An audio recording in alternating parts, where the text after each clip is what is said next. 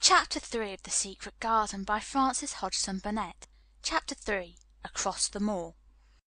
She slept a long time, and when she awakened Mrs. Medlock had bought a lunch basket at one of the stations, and they had some chicken and cold beef and bread and butter and some hot tea. The rain seemed to be streaming down more heavily than ever, and everybody in the station wore wet and glistening waterproofs. The guard lighted the lamps in the carriage, and Mrs. Medlock cheered up very much over her tea and chicken and beef.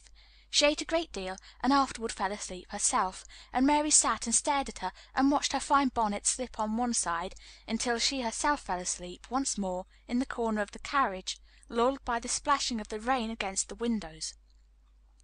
It was quite dark when she awakened again. The train had stopped at a station, and Mrs. Medlock was shaking her.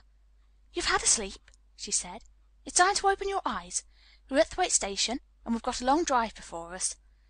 Mary stood up and tried to keep her eyes open while Mrs. Medlock collected her parcels.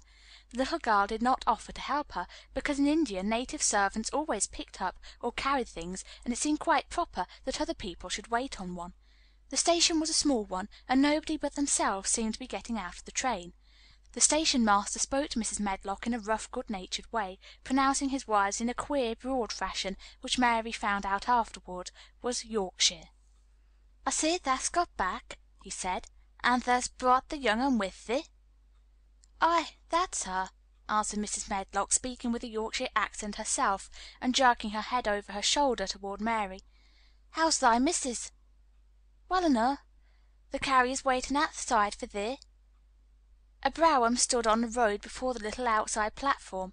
Mary saw that it was a smart carriage, and that it was a smart footman who helped her in. His long waterproof coat and the waterproof covering of his hat were shining and dripping with rain, as everything was, the burly station master included.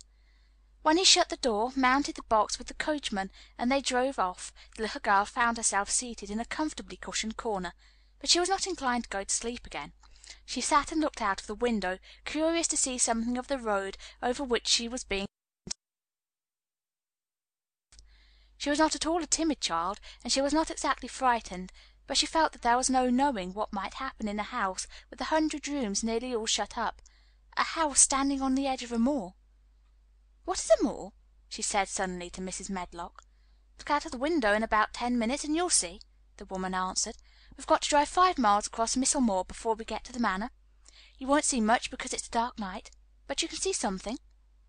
Mary asked no more questions, but waited in the darkness of her corner, keeping her eyes on the window. The carriage lamps cast rays of light a little distance ahead of them, and she caught glimpses of the things they passed.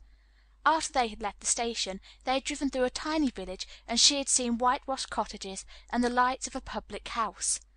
Then she had passed a church and a vicarage and a little shop window or so in a cottage with toys and sweets and odd things set out for sale.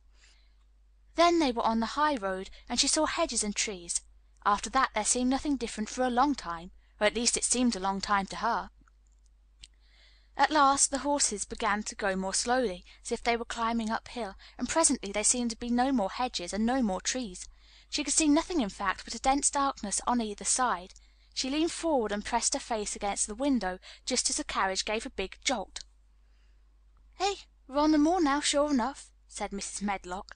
The carriage lamps shed a yellow light on a rough-looking road which seemed to be cut through bushes and low-growing things which ended in a great expanse of dark apparently spread out before and around them. A wind was rising and making a singular, wild, low-rushing sound. It's not the sea, is it?" said Mary, looking round at her companion. "No, not it," answered Mrs. Medlock. "Nor it isn't fields nor mountains. It's just miles and miles and miles of wild land that nothing grows on but heather and gorse and broom, and nothing lives on but wild ponies and sheep." "I feel as if it might be the sea, if there were water on it," said Mary. "It sounds like the sea just now." "That's the wind blowing through the bushes," Mrs. Medlock said. "It's a wild, dreary enough place for my mind, though there's plenty that likes it, particularly when the heather's in bloom." On and on they drove through the darkness, and though the rain stopped, the wind rushed by and whistled and made strange sounds. The road went up and down, and several times the carriage passed over a little bridge beneath which water rushed very fast with a great deal of noise. Mary felt as if the drive would never come to an end, and that the wide, bleak moor was a wide expanse of black ocean, through which she was passing on a strip of dry land. "Don't like it," she said to herself. "I don't like it." And she pinched her lips more tightly together. The horses were climbing up a hilly piece of road when she first caught sight of a light. Mrs. Medlock saw it as soon as she did, and drew a long sigh of relief. I'm glad to see that bit of light twinkling," she exclaimed. "It's the light of the lodge window. We shall get a good cup of tea after a bit, at all events." It was after a bit, as she said, for the carriage passed through the park gates. There was still 2 miles of avenue to drive through, and the trees, which nearly met overhead, made it seem as if they were driving through a long, dark vault. They drove out of the vault into a clear space, and stopped before an immensely long but low-built house, which seemed to ramble round a stone court. At first Mary thought there were no lights at all in the windows, but as she got out of the carriage she saw that one room in the corner upstairs showed a dull glow. The entrance door was a huge one made of massive, curiously shaped panels of oak, studded with big iron nails and bound with great iron bars. It opened into an enormous hall, which was so dimly lighted that the faces in the portraits on the walls and the figures in the suits of armor made Mary feel that she did not want to look at them. As she stood on the stone floor, she looked a very small, odd little black figure, and she felt as small and lost and odd as she looked. A neat, thin old man stood near the manservant who opened the door for them. "You were to take her to her room?" he said in a husky voice. "He doesn't want to see her. He's going to London in the morning." "Very well, Mr. Pitcher," Mrs. Medlock answered. And then Mary Lennox was led up a broad staircase, and down a long corridor, and up a short flight of steps, and through another corridor and another, until a door opened in a wall, and she found herself in a room with a fire in it and a supper on a table. Mrs. Medlock said unceremoniously, "Well, here you are. This room and the next are where you'll live, and you must keep to them. Don't you forget that." It was in this way Mistress Mary arrived at Misselthwaite Manor, and she had perhaps never felt quite so contrary in her life. End of chapter 3.